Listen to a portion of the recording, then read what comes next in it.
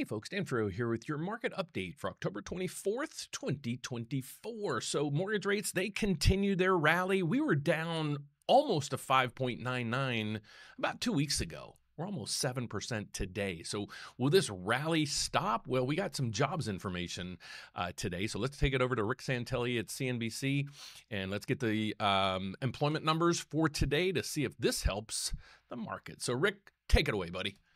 Rick Santelli standing by at the CME in Chicago with breaking economic data. Rick, the numbers, please. 1-800. Yeah, well, all you have to do is look at yields. Yields are jumping. And why are yields jumping?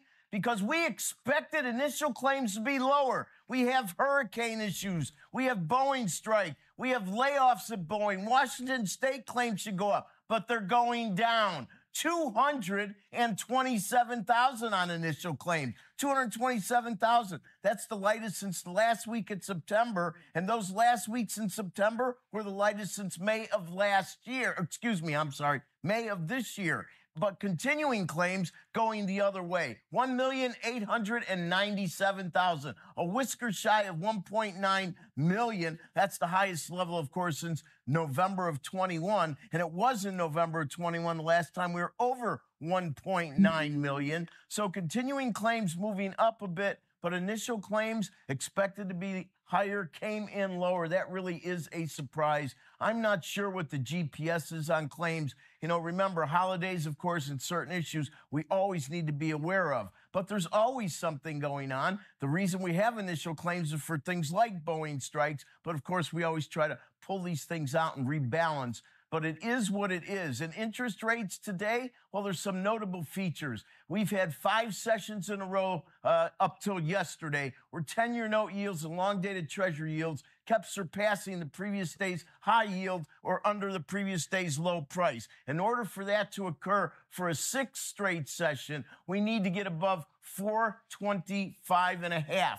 And it looks like it's a possibility, but the streak may be broken. And the only reason I mention it is really since that big jobs report after the 50 basis point cut that the markets dissed completely, that we have seen this type of technical momentum that really has kept many investors on the right side of what has been a very rapid rise in interest rates. We still have a lot of data points yet to come, but at this point, as I said, right around 4.25 should be a very important psychological point for a variety of reasons. Joe, back to you.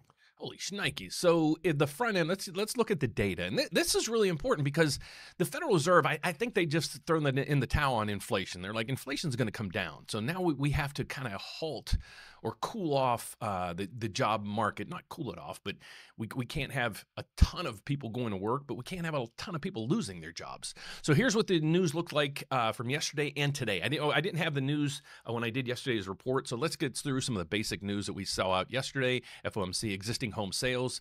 The reading previously was 3.86 or 88 was expected to stay right there. And it was right in line with that. Home sales, they were supposed to come in at negative 0.2. They came in at negative 0.1. Okay, this is shocking. This is shocking. 20-year bond auction took place. Okay, so here's a perfect example to show you guys how investors are requiring higher yields. So the 20-year auction, the last time they had a 20-year auction of government bonds, they got a yield at 4%. Okay, this round yesterday, they had to get a 4.5%. They had to pay 4.5% on the rate for people to buy the bonds. So you could see the dramatic increase in rates that investors, they're saying there's too much debt out there. So we need higher rates to compensate us for this risk. So that's what's happening. That's one of the pieces of the puzzle that's happening right now. And then today we had building permits. Last reading was 1.47. It came in at 1.42, kind of right in line with what was expected. Continued jobless claims. This is the area that's kind of freaking out the market. Is it tougher to get a job now? Are hirings basically on halt? Because a lot of companies are probably saying, okay, we're getting in that holiday season. It's an election year. Sales are starting to, maybe get a little bit soft. Maybe we don't need as many employees. So continued employees, it keeps rising. It's almost 1.9 million people. That's astonishing. Initial jobless claims came in a little bit light. They expected it to come in right about where it was last time, 242 last time. They were expecting it to stay right in line at 243. It actually came down to 227. Okay, so that's that's the shocker there. Right through here, the manufacturing PMI, it's kind of right in line. Everything else, nothing here is really shock and awe. New home sales spiked a little bit. Last reading was 709, came in at 736, so that's okay. So other than the initial jobless claims coming in a little bit light, and continued claims a little bit more, that's all we have in the news that's rocking the market right now. But Boeing, they had a vote last night, and they rejected the proposal. And I don't know much about Boeing. If you do, I'd love your context on this, because I'm from a family that like I said, everybody works in the steel mill and there are unions.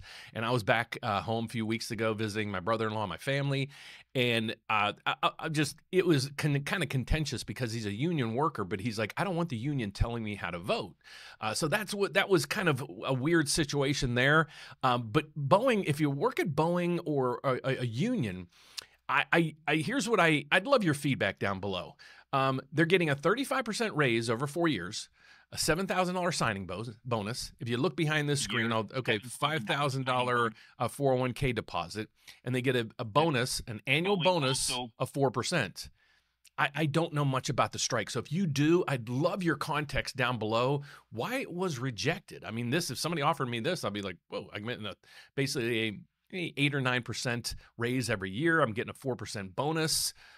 Not bad. So I'd love your take on this. I don't know enough about it to comment. So let's get over to the charts that we have for today. The MBS is right when the market posted the initial jobless claims and continued claims. We popped up. We were up about, I think it was about 13, and then we're all the way down now to only up 4 ticks. So that means mortgage rates are going to be basically just stagnant today. I thought we'd get a little bit of a reprieve, bring them down, but at least there'll be the bleeding has stopped temporarily for the moment. So let's get over to the CME FedWatch tool. Is there any differences now that this number is out? Well, yeah, there was a pretty big difference. If you go to the CME FedWatch tool, it's telling us right now the November meeting, there's a 25% or a 95% chance that the Fed's going to cut 0.25%. So if they don't do 0.25%, that's going to be shock and awe to the market. So if they do 50, they're not going to do 50. They already learned last time not to do 50. If they don't do anything, that will be a shock to the market. So the markets are expecting a 25 basis point cut at this time. So that's all the economic news we have out for today. I will be back at the closing bell, let you guys know how all this mess ended. But on a good front, on the major indices, we have the Dow Jones. It's recovering a little bit. It's only down 98 now. Yesterday it got hammered down about 500 points. S&P's up a little bit. We have the Tesla earnings that came in last night. They beat expectations, so that was fantastic. Let's see, any breaking news? Air taxi firm Lithium plunges 60% as its main subsidiary will file for insolvency. So not sure what's going on there. The Russell 2000. VIX is coming down. Let's see what it's at 19. Don't like that high, like it in the 15 range. See what crypto's doing for the day. Oh, Bitcoin is taking off. Not really sure why. It might be, who knows? I don't want to speculate on that. It's up $1,500. Let's go to oil. Oil is right in the $71 range that we like. So it looks like the markets are basically steady today, and it beats yesterday's ramsack of 500 points, and it was just a complete debacle yesterday. So that's a report for today. Who am I? What do I do? Well, if you're out there looking for assistance to buy a house, refinance a house, my name is Dan Frio. I'm actually a loan officer at ServBank. I'd love to assist you. The cool thing about where I work is no matter where in the country you live, I can help you. I'm licensed in all 50 states as well as Puerto Rico. Check out my website. It's therateupdate.com. If you're buying your first house, you got to check out our grant finder. We actually did a live event yesterday walking people through this. I'm going to do an individual video later, probably next week, to walk you through each one of these programs because people are missing the boat on these programs. You're missing the boat. But if you want to get the ball rolling and see if you qualify for either refinance, buying that first home, maybe even buying another house or an investment property, we'd love to help you. So you can click the Apply Now button, or what a lot of people do is they just call. That's probably the way I would do it. I would just call in at the AR 800 number, which is 844-775-5626, or you can reach me personally at dan@therateupdate.com. So thanks so much for watching. God bless. Have a fantastic and safe day, and I'll see you back here at the closing bell. Bye-bye.